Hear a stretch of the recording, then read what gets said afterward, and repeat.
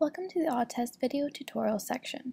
This short video will walk you through the steps needed to set up a new project in the Management module of Awetest.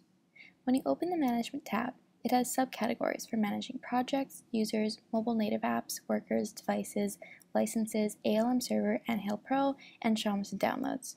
To create a new project, under the Project subcategory, simply click Add New Project and give your new project a name. We will choose Demo Awetest and set your timeout variable you want. After saving, you will notice the abbreviation and corresponding subdirectories for the new project have been created automatically.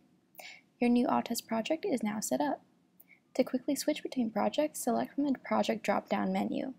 For more information, you can always go to 3QILabs.com.